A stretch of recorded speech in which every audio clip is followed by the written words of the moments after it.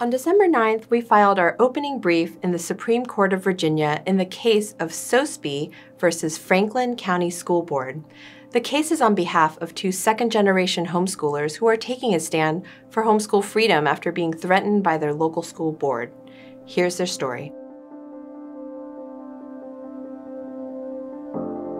We were given such a gift in being homeschooled, and we loved it so much, and we were able to get such a good education that we didn't want to take it for granted and let that slide so that our kids didn't have the same opportunities. We wanted to make sure that someday if our kids want to homeschool, that they have the same opportunity to do that.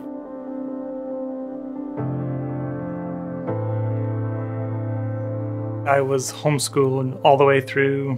My dad was in the Air Force, so we traveled around a lot and we didn't have to change schools every couple years.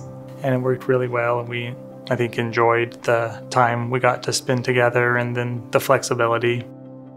I was homeschooled here in Franklin County. In 7th grade, my mom decided to keep me home so we could do things we never had time to do, field trips that we couldn't take during the school year. I loved it. I loved being homeschooled. When did you decide to homeschool your own kids and why? I feel like we always just kind of assumed we would. I mean, do you remember there ever really being a conversation? I think we both had good experiences being homeschooled ourselves. And then when they were starting to get school age, we just thought we should try it and see how it goes.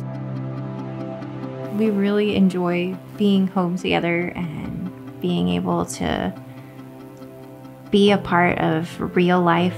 My kids get to spend time with their grandparents and go help my dad on the farm. And, you know, it's not so centered on them. It's helping them kind of look outside themselves and see, you know, here's all this beautiful knowledge you can take part in and learn from and grow in that's outside of you. And here are all these people and the freedom and the time to serve them and to learn to use your life and your skills for other people. And that's one of my favorite things about homeschooling.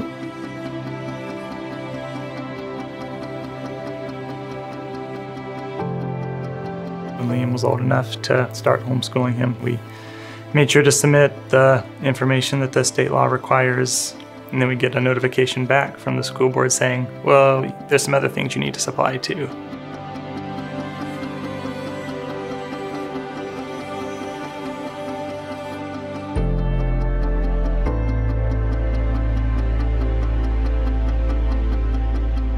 As an attorney, I'm interested in the rule of law, and you comply with the law and then you're good to go. And school boards don't get to just add whatever different requirements they want depending on what district you're in.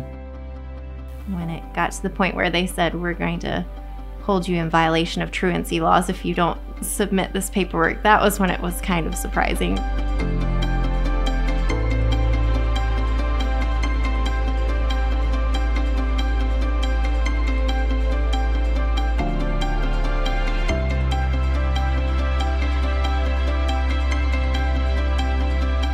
I was very happy and excited that we had Peter on our case. I knew him from college and knew how good he was at moot court and knew those skills would transfer well into the legal practice. We knew and trusted him and knew he would work hard and do a very good job. So I felt very good about our chances knowing we had Peter. Yes, he was very excited, very excited.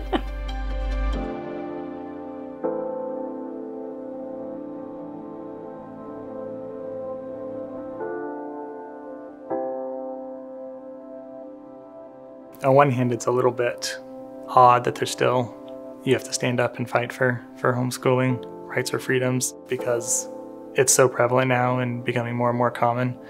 But a lot of that is the work that the generations before us did in establishing the rights and winning the freedoms to homeschool. Like many freedoms, if you don't keep fighting for it and standing up for it, you're just going to lose it. We are so inspired by the second generation of homeschoolers like Kurt, Kristen, and Peter who are standing up for the freedom to homeschool.